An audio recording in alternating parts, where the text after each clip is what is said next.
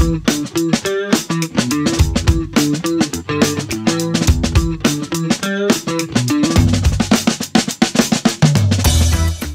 guest today is Jimmy Bogard. Jimmy, how are you? I'm doing great. I'm doing great. Thanks for having me. Oh, thanks for coming back. It's been a while since you've been on my show.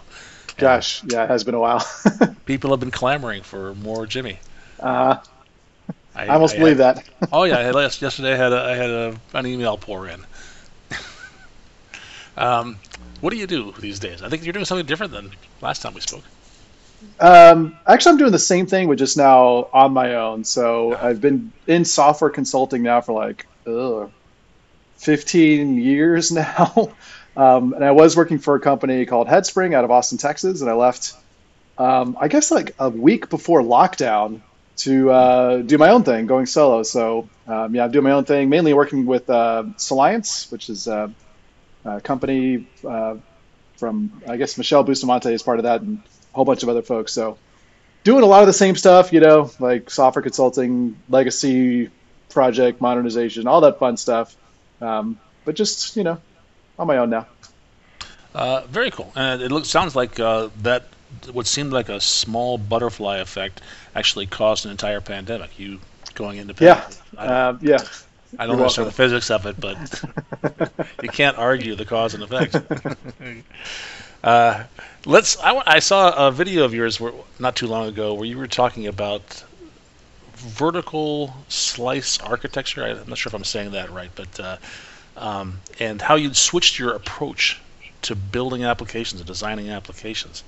What was your old approach, and how does this differ?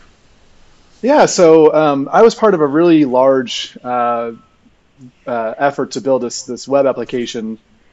This is like, oh gosh, back in 2008 or 9, so quite a long time ago. And this is in the very early days of ASP.NET MVC Classic, the old one.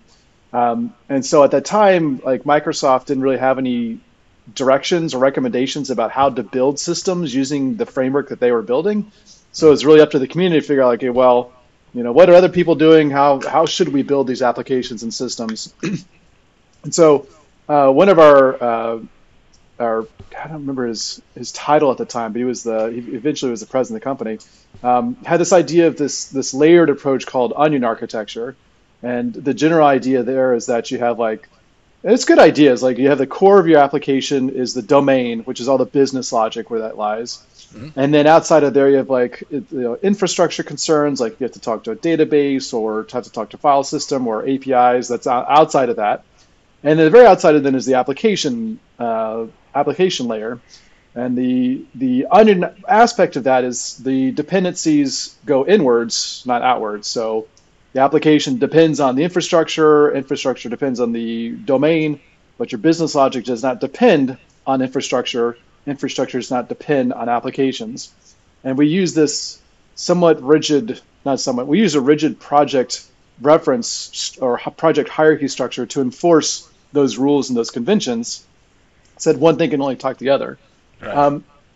The side effect, though, is that's really popular. I mean, it wasn't invented there. I've used that many times. I picture it more as horizontal slices as opposed to concentric spheres. That the onion. The whole onion, separation of concerns. I've used it before too, and it was called n-tier architecture. Right. Like, exactly. You know, so it's a very similar idea, except like now instead of like, you know, a lasagna, you bring the edges of the lasagna together, and now you have this like circle. There are other names for this too, like hexagonal is another common term for this. Clean architecture is another kind of offshoot. But the idea was like, well, so I had used that architecture on smaller projects, smaller being like, I don't know, in the dozens of pages, dozens of screens. In this application, it was probably too many, but whatever. It was a large number of screens. I'm talking like up to 1,000 screens. And when we started to apply this pattern on a much broader scale, and specifically the pattern we were seeing was trying to make our business logic completely unaware of any infrastructure concerns and database concerns. So like my business logic had no idea that a database or there was a database, but we were very abstracted away from it. Sure.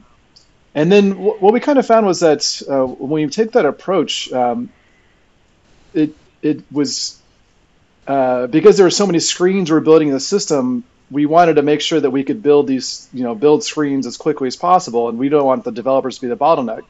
So with this very rigid hierarchy, we were having troubles just trying to reason about, okay, I need to add a feature to the system. Where do I need to go to change the code to be able to add functionality and features? We found that our developers, and I even did this on our whiteboard, I like, just made a number list, like what are the places and things we have to change? If I need to add a field to the screen, how many places and where do I need to go to be able to make that change? And that was kind of our benchmark was, trying to make that as easy as possible to just, if I need to add a field to a screen, how easy or hard is to do that? That's a field in the database. It's a field in the business logic layer. There's some mapping between the things. There's a lot exactly. And with this layered approach, what we found was that we were having to jump everywhere in the application and in the code base to do so. Is like, so you have to go way over here to do something, way over here to do something, way over here to do something. And the other side effect we found was that with a layered approach, we tended to have these kind of layer God objects that for a given entity or a given kind of noun in the system, we would have a class that represented all of the data access logic for that thing, or all the business logic for the thing, or all the infrastructure, or all the app or the UI logic. So it'd be like, I don't know, we had something like a customer. We'd have a customer repository. That was all the data access logic. We would have customer manager or customer service, which was all the kind of business logic things related to that thing. And when we had a lot of developers working with each other, those created these kind of pinch points or contention points where many developers were editing the same files to be able to perform some activity. And the final sound effect we saw, this was the kind of the worst one, was that when we created these layer objects, it actually created a lot of coupling from our business logic to that to those applications or to those layer objects. So if we had something like approve invoice, a method on the invoice manager, there might be a lot of different places that needed to mark the invoice as approved, but then we'd have to do a bunch of other stuff. So we found is that these layer objects, we would have a lot of coupling with that object with all the things that used it, so that if we needed to change that method, we can wind up breaking a lot of other things because these layer objects actually encouraged that kind of reuse or coupling between the different kind of actions performed in the system. So those layer objects, they kind of promoted this idea of like, you should share logic first, and then that gives you reusability, but what that brought with it was a lot of coupling.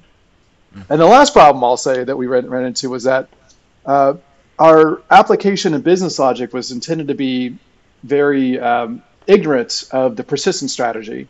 But in practice, what that meant that it led to a lot of very inefficient data access code. Because if my business logic doesn't know how to efficiently query something, it just has like some abstraction, we would find that, well, it would have to rely on a lot of features of the ORM to do it for us, like lazy loading, to say, well, I can't be coupled directly to my ORM, so I can't say go fetch these extra things because that's coupling. Every ORM is completely different how they do that.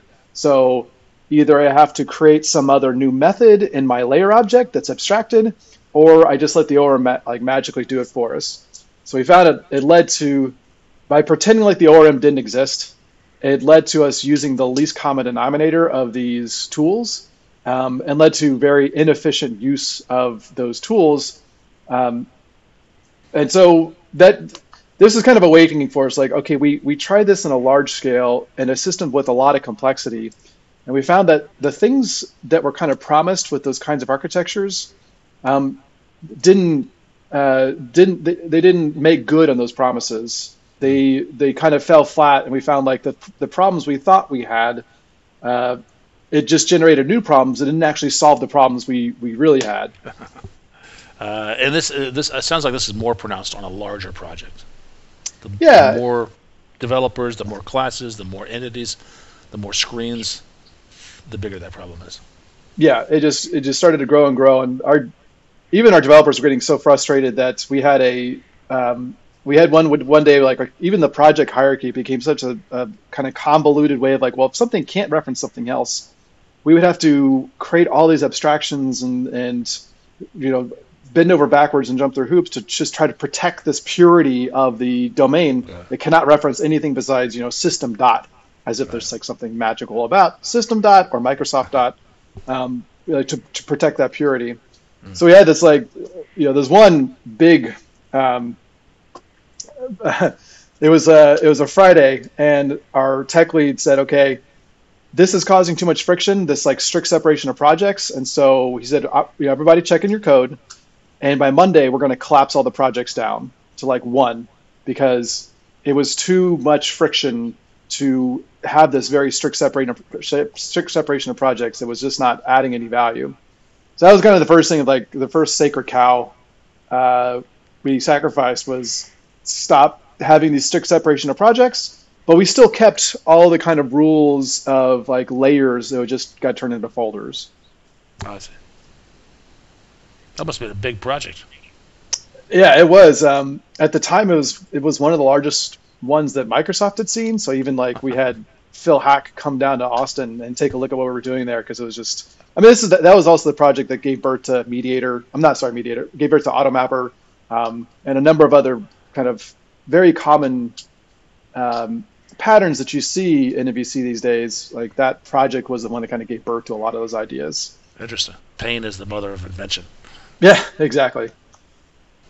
So after that experience, though, we never the client's not going to pay us to like fix the architectural problems. They just want to ship. So the next kind of really big project my team took on, we looked at our experiences from that and said, okay, we put all these patterns in place, but they didn't really seem to solve any problems that our teams actually had. They just seemed to introduce other problems. So rather than kind of blindly going that same path and saying, we'll just do the exact same thing we did before, I had our teams like for the first month or so, let's not put any pattern in place whatsoever, like zero. They said, data access in the controllers, go for it. Like let's just get rid of all those kind of all the abstractions, all the patterns we thought are we really believe are helpful, but didn't see the help. Let's remove all of them and then see what emerges, what problems actually arise from the systems that we're building, and then try to build patterns right after that. So that first like month or so, this is before we brought the developers on. It was just basically like me and a couple other kind of tech lead senior folks of just like, let's see what comes out of this, and then let's get to the end and say, okay, how should we shape the patterns going forward based on the problems we actually see in our code of applying zero patterns whatsoever. So now you've got SQL select statements inside of form controls. No, so we didn't go as far as like putting SQL in our views. That was a little too far. But saying like, well, I have seen that, by the way. Oh, I know. We've I've seen it all. But I said, let's not abstract our tools. Let's just use them directly until it hurts.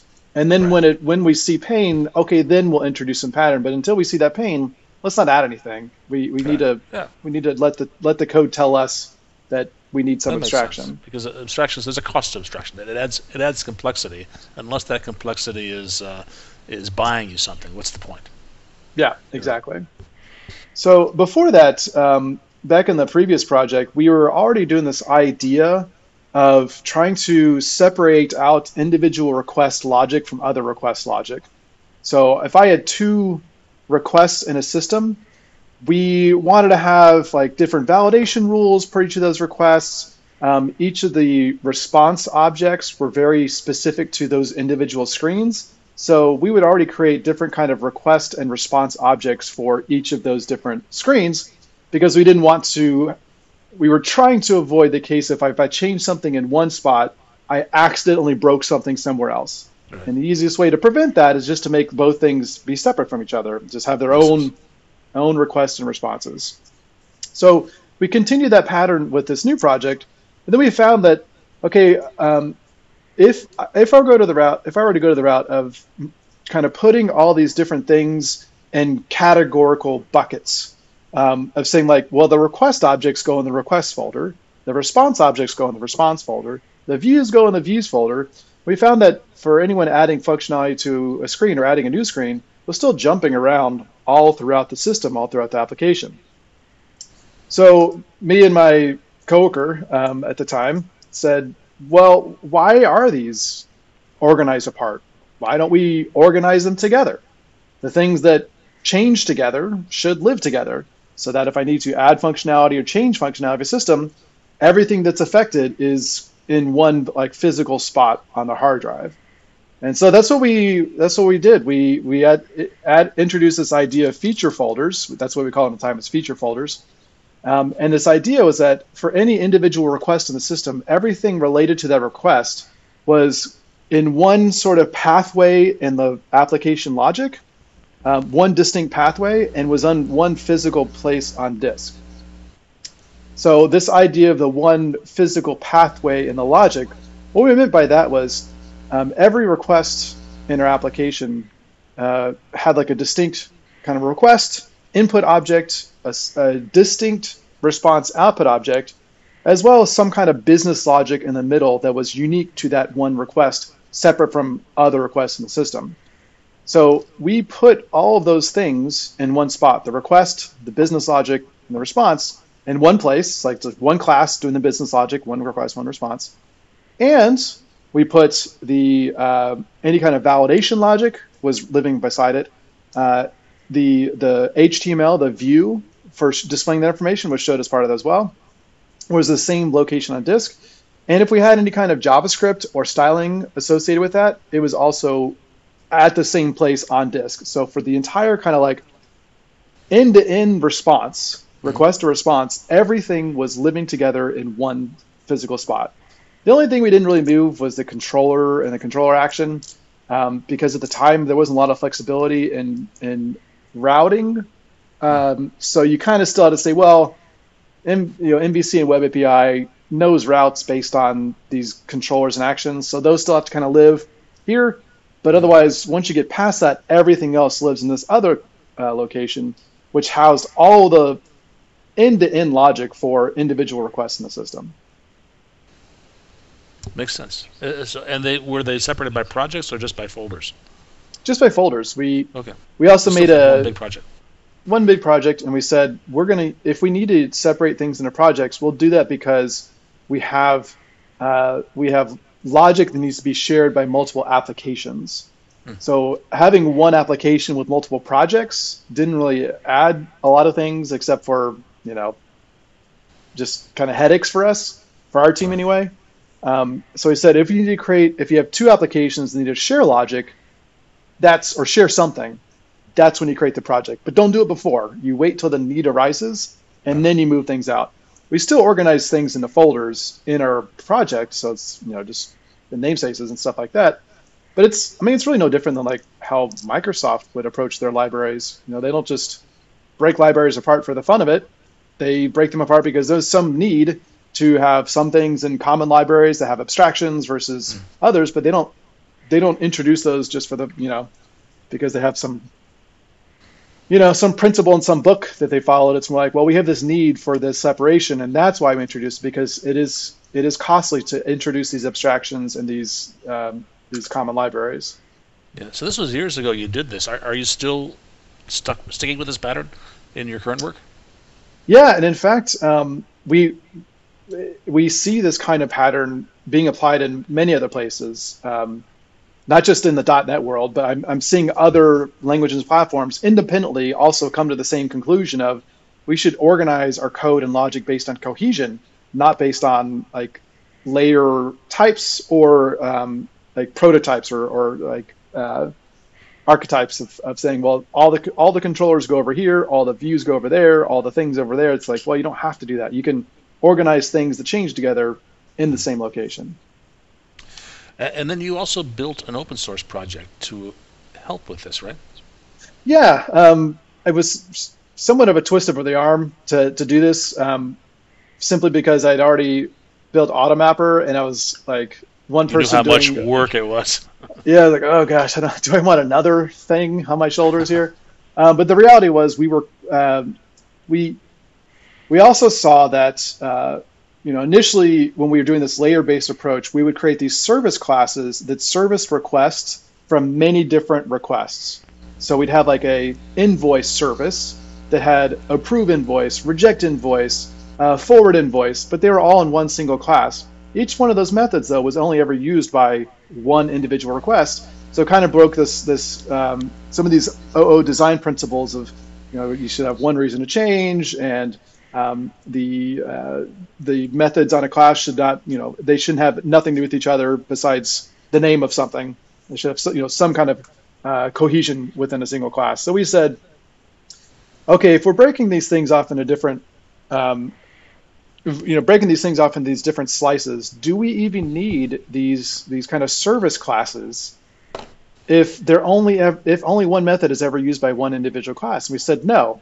So if we don't do that, well, then we wind up having this thing where like, okay, then I'll have the approve invoice service, I'll have the reject invoice service, and each of those classes has one method that is like, do the thing, and that's it. So after doing that a lot, we said, there's a broader pattern emerging here, which is I have requests in my system that need to be handled by some single class or function, and those then return a single response. So over time, we said, well, this is a kind of a broader pattern, which we didn't really have a good name for the pattern at the time. There were a bunch of ones that kind of match, but this is general idea of like, I have request, there's a handler, and there's a response. And that request handler only serves that single request and returns some distinct response. It is not shared by other things. It is really just for these kind of top-level requests.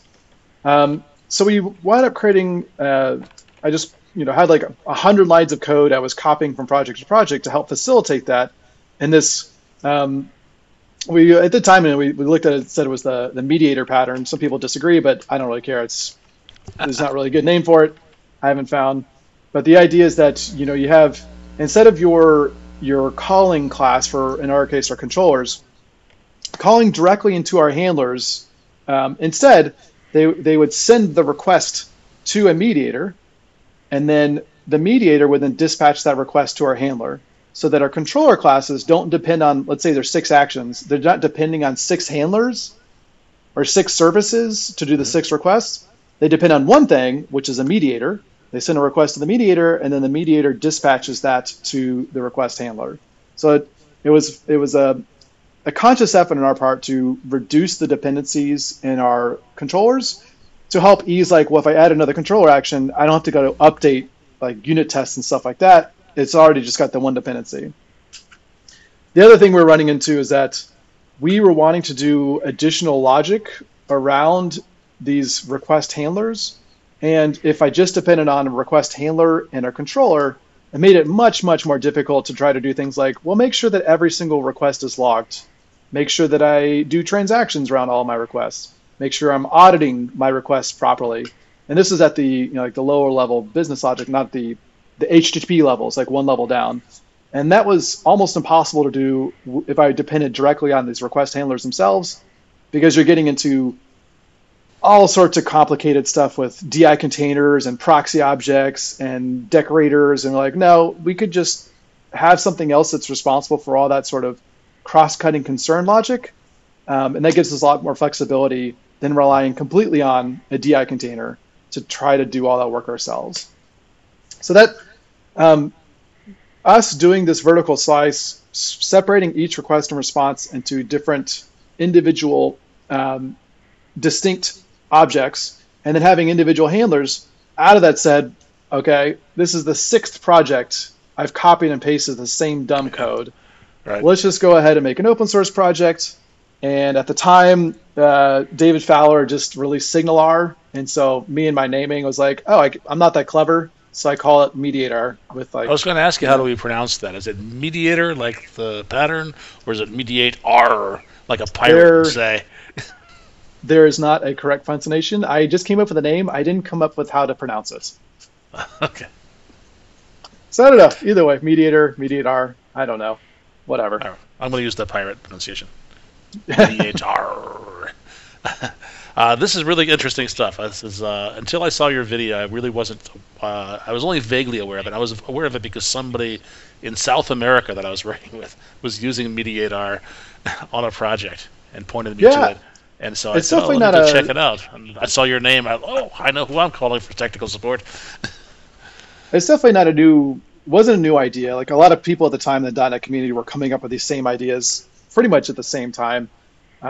And then, like I said, we saw it in other communities as well. Like if folks remember the first Angular JS, Hmm. like before it rebranded as Angular, the Right. first Angular JS was very much like a clean architecture style because it was all Java developers who developed it. And if you've ever used Spring, it's like everything is in a layer folder and there's all these abstractions, whatever. So Angular JS was like that as well, where everything was separated by kind. The new Angular, they said, this is really difficult to understand and maintain because I'm jumping around the application. Why don't we put all of the view components or all the things related to a specific component together on disk, even the tests? So that's what the next version of that they did that was let's organize by cohesion instead of by type or kind. And this is, they had nothing to do with, I mean, of course they weren't paying attention to the .NET world. Why would they? It's just kind of interesting that a lot of folks that are part of these like originally heavily layered sort of architectures see the issues with them. I mean, most of them do, and say, there's a different way, which is to organize by cohesion and really encapsulate everything related to a specific like request inside one physical spot. Where can people go to learn more about this, about both vertical sliced architecture and about MediatR? Probably the best place is probably going to be my blog. So I've got a few blog entries on vertical slice architecture and Mediator as well. But I've also got some YouTube videos out there on, I think slices, not layers, is one of them, as well as another one on vertical slice architecture. That really goes more into like the code aspect and how the journey I got there. So we can drop some links in the show notes. Absolutely. Your blog is jimmybogard.com. It's just your name. That's easy to find. Yep, And the other and it's things, send usually me. up. It's up right now. I'm looking at it right now. And it is. And the other ones we can send me those links and I'll put them in the show notes. All right, sounds good. Jimmy, thank you so much. This is really educational for me. Oh, I hope so. All right, you stay safe.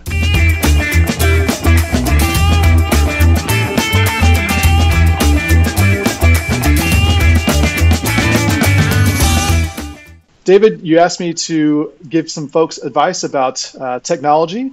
And so the best advice I've given to people is that friends don't let friends use technology ever.